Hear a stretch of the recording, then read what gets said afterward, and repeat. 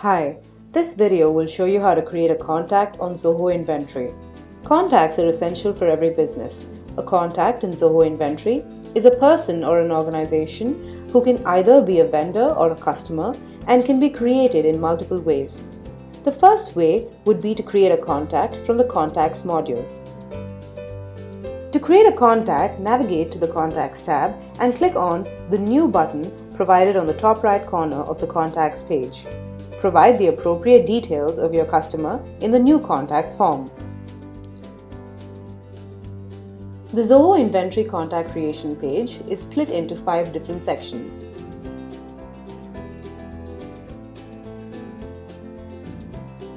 In the primary information section, you can type out the basic information of your contact, such as the name and the phone number, and this is the most important section as this requires you to choose if the contact is either a vendor or a customer.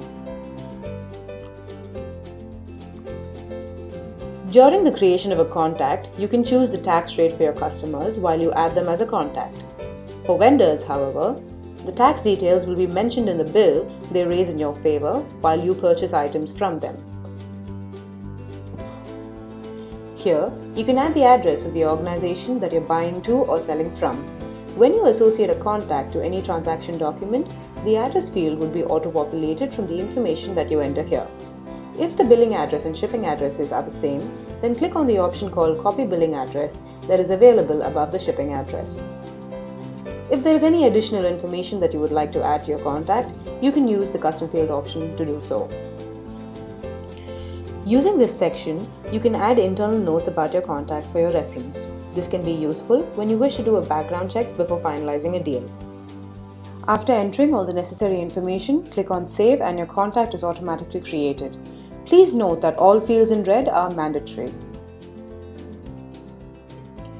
You can also create a contact based on the transaction that's in progress. If it is a sales transaction, like an invoice or a bill, you can easily create a customer using the New Customer option in the drop-down, and the same applies to the purchase transactions as well. Zoho Inventory allows you some degree of customization for the Contacts module. You can do that from the Contact Preferences. Navigate to the Contacts module, click on the menu button on the top right corner, and select Contact Preferences.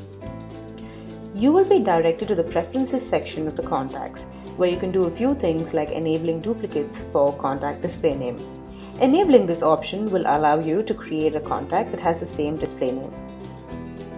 Under the Customer Address Format section, you can insert additional placeholders and customize the presentation of your customer's address on the PDF templates. Coming to the Custom Field section. This is used when you've got more data to record but are short on fields. To add custom fields to your contact, switch to the Custom Fields tab, click on the New Custom Field button, and a pop-up will appear with the following fields. In order to create one, name the custom field and choose the appropriate data type and click Save.